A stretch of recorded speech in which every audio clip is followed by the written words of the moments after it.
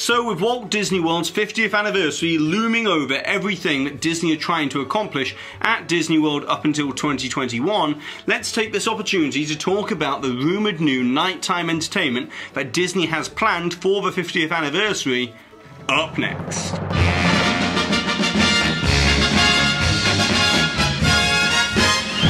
Hi there Waltoneers, I'm Jack. This is DSNY Newscast, and you know what, let's just get straight into it. As with all of the announcements that were coming out of D23 Expo in Japan earlier this week, it really did highlight the jam-packed schedule that Disney has over the next 4 years at Walt Disney World. With it now being confirmed by Disney, as we had previously stated, that the Guardians of the Galaxy roller coaster and also the Tron Light Cycle attraction coming to Tomorrowland will both be completed by 2021 as major staple attractions for the 50th anniversary. And of course we'll be getting way more announcements out of D23 Expo next year, but there is one topic which we haven't really discussed yet in relation to the 50th anniversary, and that is what is exactly going on with the nighttime entertainment situation, as it's being heavily rumoured by reliable industry insiders that the Magic Kingdom will be getting a brand new nighttime parade just in time for the 50th anniversary. But don't go expecting it before 2021, as with the huge success of Happily Ever After, Disney doesn't really see it necessary yet to bring a new nighttime parade at the same time. So all of these rumours of Paint the Night coming to Walt Disney World were very much based upon speculation, and that Paint the Night parade will most likely not be coming to the Magic Kingdom. But that's not all, as with the popularity of Happily Ever After, it's being reported by insiders that Disney are working on a Happily Ever After version 2.0 to debut within 2021. Whereas the new nighttime offerings are not just limited to the Magic Kingdom, as at long last, Disney will be bringing a new nighttime show over to World Showcase at Epcot, which will see Illumination's Reflections of Earth retire after an almost 20-year long run, with the new show said to be named something along the lines of Windows on the World, which of course could easily change as it may just be a placeholder. But the main thing here is that it's rumoured to probably include more Disney IP within the show, and also something extra special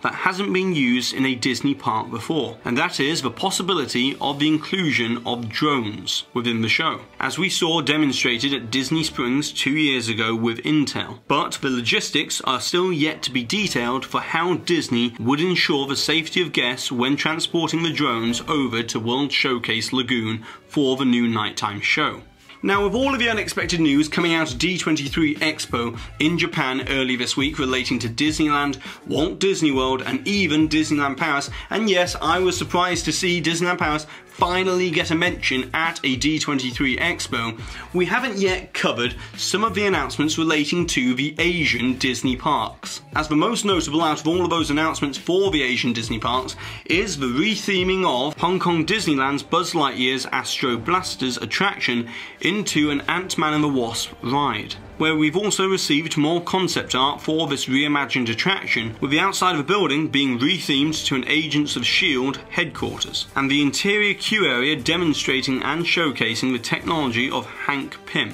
Then we've got this on-ride concept art that has actually changed from this piece of concept art from November of 2016 to this brand new piece of concept art that now shows the addition of the Wasp and generally crisper and clearer views of what we can expect from the ride itself. But the reason why this is particularly noteworthy is it confirms a strategy which we're seeing Disney develop, as it was 7.5 years after Disney acquired Marvel that we started to see attractions within the Disney parks, when we saw the Iron Man experience and also Mission Breakout open last year. And now only a year later we have 3 Marvel themed areas announced for Disney California Adventure, Walt Disney Studios Park in Paris, and also the current transition over in Hong Kong Disneyland. But the concern is that the strategy might just be to reimagine old ride systems for a new Marvel property. But the main thing to take away from all of this is it proposes an interesting dilemma for similar attractions within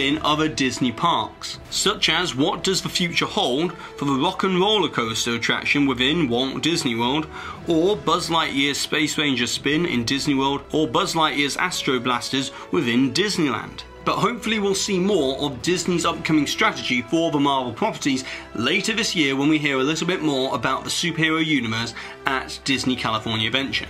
Meanwhile, over in Epcot, the American Adventure attraction has now received the Hall of Presidents refurbishment treatment, opening earlier than expected with a newly edited Golden Dream segment that has seen figures such as Tiger Woods and Lance Armstrong removed, and other well-known personalities such as Beyoncé, Neil deGrasse Tyson, and also Mark Zuckerberg and Elon Musk added to the sequence. Additionally, the show also has a brand new projector setup that creates a more seamless background for the animatronic vignettes. And now let's move on to some movie news, as we finally had The Incredibles 2 trailer released. Now within this trailer we can see that Pixar have managed to seamlessly drop back into the retro world of these superheroes by continuing the storyline immediately after where the last movie finished, which a lot of sequels don't do, especially 14 years between the separate movies. But it seems that this movie is going to explore new dynamics such as Bob Parr struggling to become Super Dad in a kind of Mr. Mom parody, whilst Helen Parr goes out and lives her dream. Either way, it looks like the team at Pixar have created a great sequel here, but we'll just have to wait and find out just how good it really is